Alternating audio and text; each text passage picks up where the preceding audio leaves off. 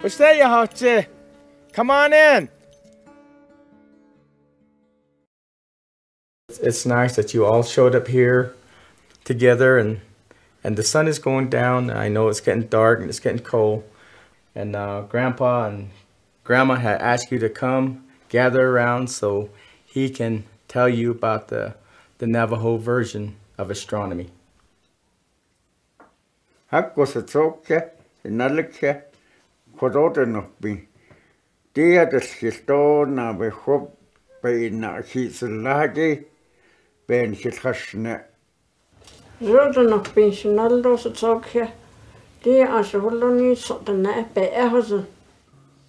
Die kan dan den tini ja die geht auch got schir pahan kot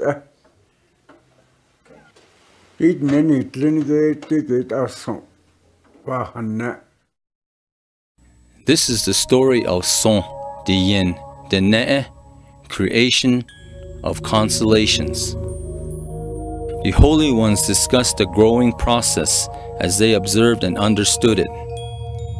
If all living things return to the earth and are replaced with new life, then there is a growing process in place. The Holy Ones met, discussed, planned, and laid out the constellations by which the people will understand the passage of time, growth, and aging. Hashche'eltke placed a flawless buckskin on the ground. Other Holy Ones brought precious gems of all colors, sizes, and shapes to produce specific patterns. First man constructed a pattern he called Naho Konspaka'i, the Big Dipper. He chose 7 colorful stones in the pattern.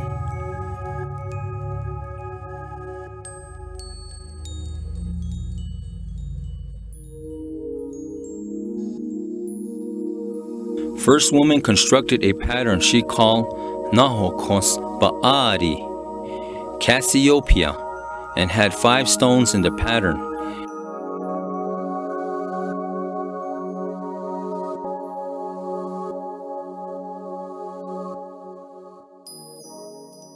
They placed the patterns in the northern sky around the North Star, with their own fire hearth between them.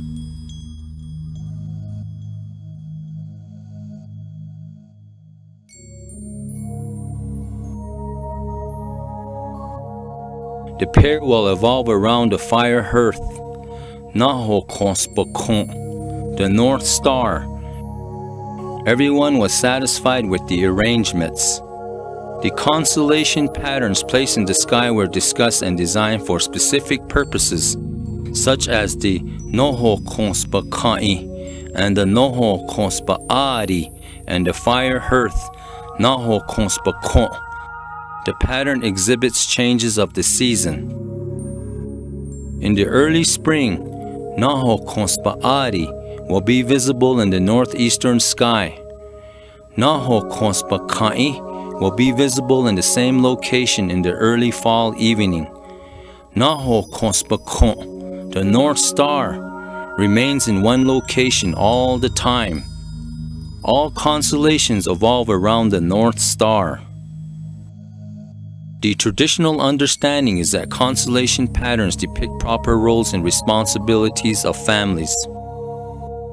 Nahokonsbaka'i reigns over the fall and winter seasonal activities for the people. Ye'i Biche and Ishnachinje Khatkal are winter healing ceremonies. Nidda and Hajoje Khatkal are the spring and summer healing ceremony under the reign of Nahokonsba'ari. Being aware of the purposes of the constellations helps in understanding the traditional practices of the Ne way of life.